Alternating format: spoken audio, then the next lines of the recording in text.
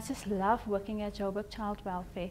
I think what we're doing at Joburg Child Welfare is so important in terms of protecting children's rights. If someone asks me about it, then I would say, well, we are a charity organization. We look after the abused, abandoned, orphaned and neglected children in and around the greater Johannesburg area. We service about 47,000 children on a yearly annual basis. I think our first goal is to try and keep children with their families, because children grow up best in the context of a family. So foster care is one of the alternatives if children can't stay within their own family.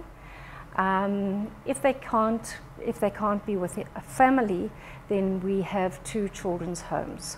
One for babies who are awaiting adoption, again to put them in a family context, and another one for children who need a more therapeutic environment. Some children have been through experiences that we know that they're not going to thrive in a normal family environment, and they need more therapeutic intervention, and so we will place them there until they could actually be able to cope with being in a family. We help them with school, with their homework, with any school problems. We do bereavement counselling, and all the psychosocial care that those children need. It's such a joy to see children who are able to go into tertiary education and get a degree or get a diploma of some sort. When you see a young baby coming in and you see the baby flourishing and the parents bring the baby back and you see this child being a confident little girl or a confident little boy, that's what I enjoy so much, and I think that's why I've stayed so long.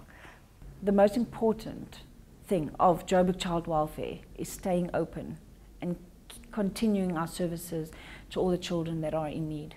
It's been around for 107 years now, this year, and moving forward we want to go for another 107. Fundraising is basically the backbone of an organization. So the money that we receive from the donor or sponsor, we actually allocate it to the area which they would like us to.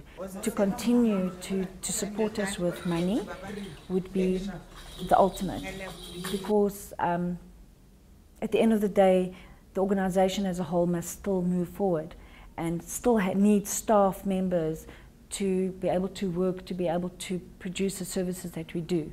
So the operational costs of running an organization as big as this one is very important. Johannesburg is a really needy area. So with the help of the rest of the world, the rest of South Africa, the rest of whoever, we will carry on being here for the children.